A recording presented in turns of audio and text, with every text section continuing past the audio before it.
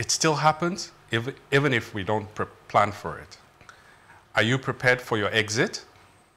Dalai Lama said, aging destroys youth, sickness destroys health, degeneration of life destroys all excellent qualities, and death destroys life.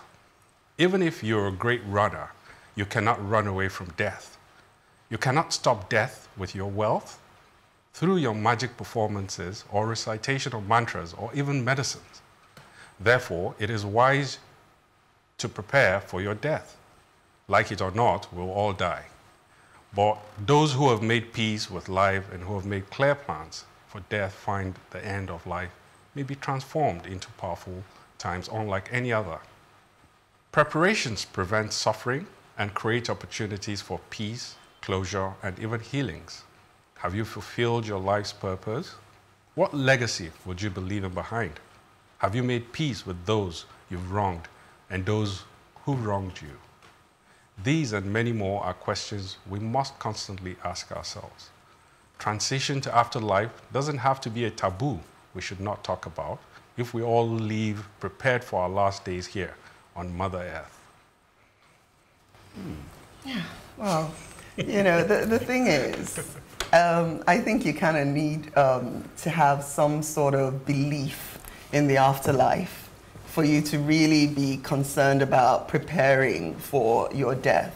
You know, when I look at a lot of these, the way our politicians behave, I really believe they think that this is the only life. This is the end. And so therefore we're going to just grab every single thing we can grab. All of you people are thinking there's something better after this life. That's your own business. We're gonna take everything we can. So I think you need to believe in, you've got to have that sort of belief in an afterlife, or that there's something better, and in order to attain it, then you have to prepare for it. Otherwise, most people are living, they're doing YOLO, you know, living for the moment. And that's pretty much what it is, you know. And sometimes, even those of us that do believe in the afterlife, things can get to a point where you sort of say to yourself, you know what, this afterlife, man, I don't have any real concrete proof.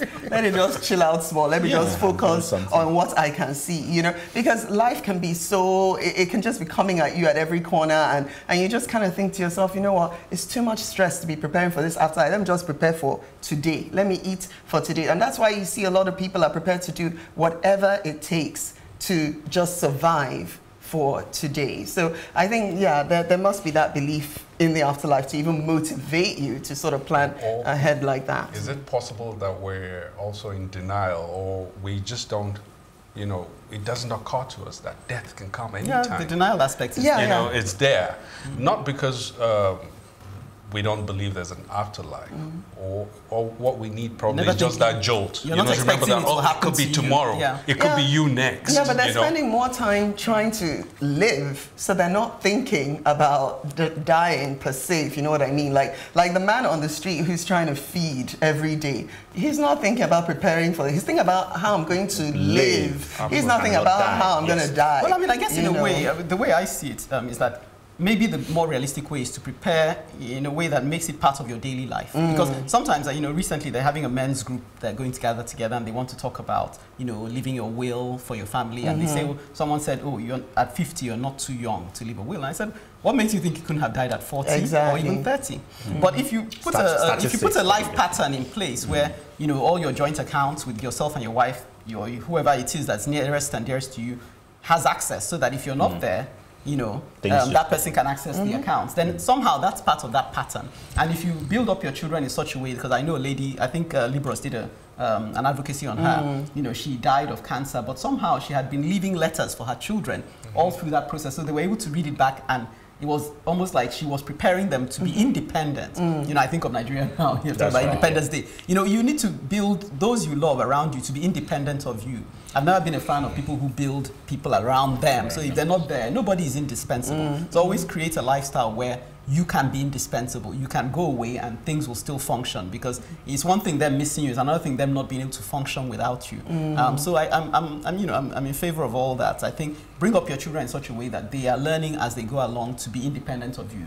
Make sure if husband and wife, you have access to all the accounts. Don't wait till he's away and then they start telling stories of the widow whose extended family we're dealing with. Even that will thing, when I read that, I thought, yeah, the will, because it is taboo. A lot of Nigerians don't even want to hear about leaving a will, because for them it's like, I remember when my sister told my dad that he needs to consider, doing up a will, and he was like, are you thinking I'm getting ready to die and all of that, yeah, that was, but later on he understood, when he had calmed down and was less emotional, he now understood why she was saying it, Most Nigerian families will not do that, and on top of that, we have so many crazy setups with how many wives and how many this and how many. I don't know, these days, are they not? We don't have figures for it. I'm for more those people who do not wills, right? considering But I wills. think more do Yeah, more will do now than before, but I think beyond the will, I also talked about legacy. How do you want to be remembered? Because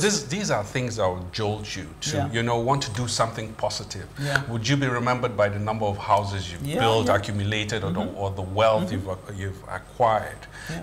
So you probably want to be motivated to do good. That's possible, though. Yeah, well, that man that had that big house. Up till now, people still talk about positive legacy. I can't remember that.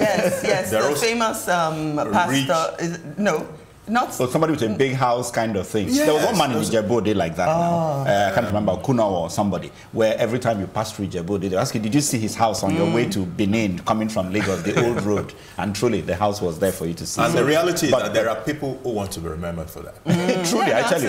Yes, I can think of one who may want to be remembered. No, that's why they quickly set up all these foundations. And that's why I have a problem with people naming foundations after their direct name. Because I'm like, what is the motivation behind this thing? I think we've had this discussion. I agree with you, that thing really, it offends me, when I see somebody's foundation. That means that you're not doing it for the right reason. No, you can't always say that. but you've gotten into that trap of, when Shogo Odegbami came and he said they forced him to naming his school. For legal reasons. Even though I would say that I can't be forced like him, I will resist it. But I have to agree that there's a chance of being forced into naming things. But I also want to just go echo a bit, or maybe identify what Uche said to somehow deviate a bit from it. I don't think it's possible. I think really, if you're somebody who has a value for the afterlife, it will reflect in the way you live your life today. Absolutely. And you can't actually divorce the two. So, I do agree with Saidu to say, look, we must consider where we're going, so that we can live our lives as a reflection of what we really believe is waiting for us at the end of the road. It's like, a child who has to sit an exam. There's a way you prepare. There are things you forego because you know that there's something more beyond. That's right, so you won't go to university. There's some people I knew I met at university. They were partying hard when the exam came. They went to cram, of course. Whereas some of us were more responsible. We like to think we put aside the partying because we said, well, we're not here to party so much as we want to get a good grade, so that subsequently beyond university, we'll be the ones having a good time. So there's a way people, if they value this life as an end, then maybe that's why we're in the situation we are today, because they can't see beyond today's bread. But still, the death of very big society people has a way of drilling home what you're talking about. I think in a couple of weeks ago was Mugabe. And when you remember that gentleman ruled with an iron fist for 37 years, and then all of a sudden you see the man, he has become a body and to be rid of. It's something that should remind us of the inevitability of death. It's the only thing that will go around. And I hope that when we think of it, it will moderate how we live our lives. I hope so too. Thank you. A sober but empowering advocacy. Uche seeks to empower us in the area of our relationships with our bank after the break.